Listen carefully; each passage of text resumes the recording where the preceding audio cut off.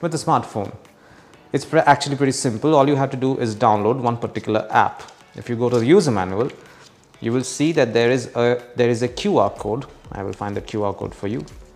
This is the QR code that I'm talking about. All you have to do is scan this QR code and you'll install the Darfit app. Let's do that right now. If you can see, they're showing the Darfit page on the App Store. I'm just going to install this. Okay, so once the app has been installed, just open it up and you will see that, okay, first of all, you have to enter all your details here. I don't know if you can see this. Firstly, you have to enter all your details here, like your gender, your date of birth. Let's change it quickly. Let's give it something a little more realistic. So once you have entered your information into the Darfit app, you have to go to this tab over here and click on Add a Device.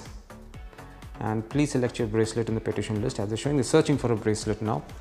And it has found one, BSW001, as you can see, which is also the model number for this particular watch. And I'm going to select BSW001. As you can see, it's saying connecting. And now we are connected. It's also showing you how much charge is left in the smartwatch. You can change the watch faces from here. It has one watch face right now, which is this one, but I can now change it. So I select this one and there you are. It changed right here instantly. I click the third one and boom, it changed again. And not just that, you can download other watch faces and use them as well, like this one.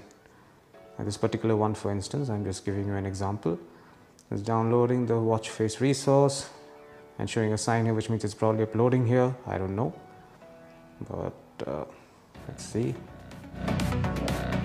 It's downloading, almost there. Pretty soon you'll get to see the new watch face. And as you can see, a new watch face is here. Once again, let's go back to the older one. This is the, okay, I've lost connection with the watch, but as you can see, this is how you do the entire thing. Not just that, on the phone, I'm now getting a floating notification which tells me the number of steps that I walked today and my goal for the day, which is at 7,000 steps. Now, obviously, these are all default; they can be changed, and you can have your own custom goals as well. That's it. That is how you set up and pair this particular